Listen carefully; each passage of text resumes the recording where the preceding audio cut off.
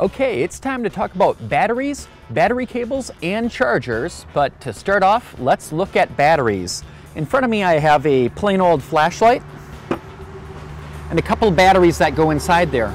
These are Duracell size D batteries, same sort of thing people put in flashlights all the time. And what we'll notice on here is that there's a positive end and a negative end. Now when you put these into the flashlight, you put the positive end in first, and then you put another battery right behind it, also positive end first, and then you put the cap on. When you connect batteries positive to negative in a chain, this is called putting them in series or a serial connection.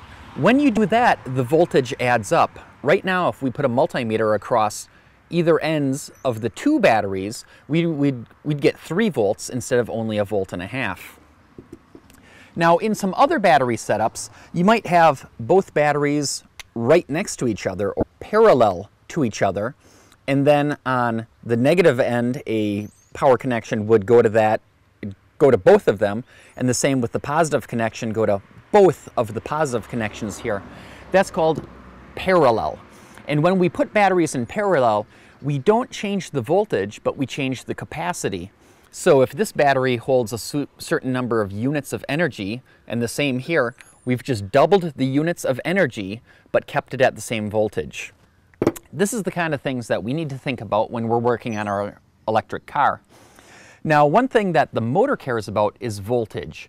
A DC motor is going to spin faster the more voltage you give it. So if we put the batteries like this, the motor's going to spin twice as fast. If we had the batteries like this, it's not going to spin as fast, but it would be able to spin for a longer period of time. So here's where we want to start being clear about a couple of terms involved with batteries and electric cars. Volts, amps, and watts. Now, I'm going to keep this nice and simple. If you're a technical person, please don't kill me on, oh, technically you didn't have that exactly right.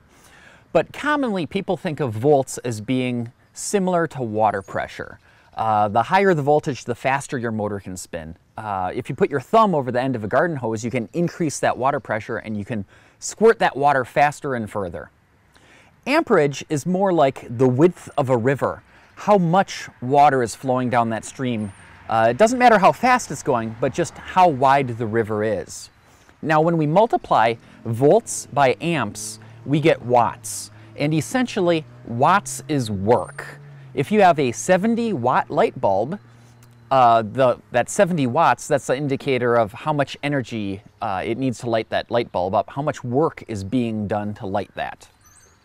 So if we go back to our 2 little batteries, and let's say we have them in series, we've just increased our voltage. But that also means to do the same amount of work, we've decreased our amperage.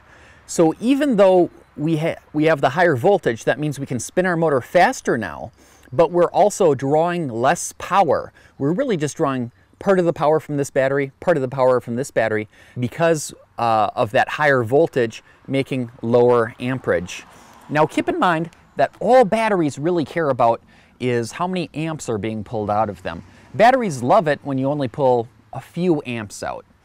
There's an effect, now I don't know how to pronounce this, I'll put it at the bottom of the screen so you can read it, the Pukert effect. What that means is if you draw a lot of energy or amperage out of your batteries quickly, you won't get the same total amount of energy out of that battery as if you drew that energy out slowly. So what that means is when we're driving our electric car, we want to keep our amperage as low as possible, as much as possible, to make sure we can drive as far as possible. On the other hand, we're also going to need that high amperage for going up big hills, doing any sort of hard acceleration, that sort of a thing.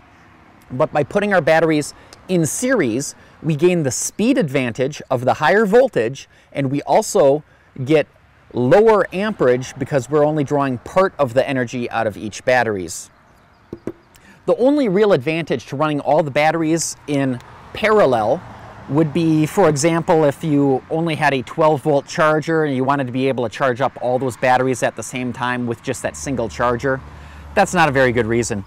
Another possibility might be for buddy pairs. Now what that means is, let's say you have batteries that they're a little bit small for what you need. You've got enough batteries to get up to your voltage. You keep putting them in series until you get up to the voltage of your car, but you still don't quite have the range. What you could instead do is buddy pairs. You take a pair of batteries, you put them in parallel, and then you put them in series to another buddy pair, and another buddy pair, and another buddy pair. So what batteries do you want to use in your electric car? Well, it'd be ideal to be able to use nickel or lithium ion, but those tend to be very, very expensive. In fact, the only person that I know who has lithium ion batteries in his car, when I asked him how much he paid for those, he said, about the cost of a new car. Now my project is just a little low budget, fun vehicle. No way am I going to spend that kind of money for the batteries. What I did was I bought batteries used. They're 12 volt gelled lead acid batteries. The current configuration in the car is just 6 of them in series for 72 volts. It's a fairly modest car. It goes fast enough, about 45 miles an hour, which is the speed limit right outside my house anyways.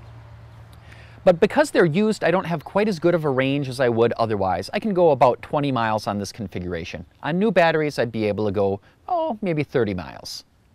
Now among lead acid batteries, there's a number of different types. The major 2 divisions would be flooded and sealed. And among sealed batteries, there's going to be gel cells, AGMs, valve-regulated lead acid. There's a few differences between all of those, but the main thing to know is that the electrolyte in the battery is all sealed up. It can't spill. And in a lot of cases, those batteries can even be mounted sideways and in other different positions that you wouldn't be able to do with a flooded battery. Flooded batteries tend to be less expensive. They tend to be very durable, but they do have some maintenance. Every once in a while, you have to pop the caps off and check the electrolyte level. If it's a little low, you need to add distilled water. Golf cart batteries are another fine example of a flooded battery that's very popular for use in electric car conversions. Now, you could use either 6 or 12 volt batteries in your car. My car is using 12 volt sealed batteries. By using the 12 volt batteries, it allows me to get to a higher voltage quicker than I would with 6 volt batteries. I'd need twice as many 6 volt batteries for the same total voltage. However, 6 volt batteries tend to be very, very durable. They're just great workhorse batteries in the long run, and that's one reason why they've been very popular in golf carts for a long time. Now keep in mind that flooded batteries can also produce hydrogen gas, both when you charge them and when they're discharged during use. Sealed batteries don't produce hydrogen gas in typical use. Another thing that's nice about flooded batteries is that they're actually easier to charge. If they're charged at a higher voltage or amperage, some of the electrolyte can boil off, but it's not a big deal because you can replace it. You just add a little bit more distilled water. Now, some of the sealed batteries, although it's nice that you can position them in different ways, you don't have to worry about the hydrogen gas. A lot of times sealed batteries are more expensive, and there may be certain restrictions on how you charge them. For example, gel cell batteries need to be charged at a little bit lower voltage or you can damage the electrolyte. AGM batteries a lot of times can be charged faster, which is nice, but a lot of times those are much more expensive batteries as well.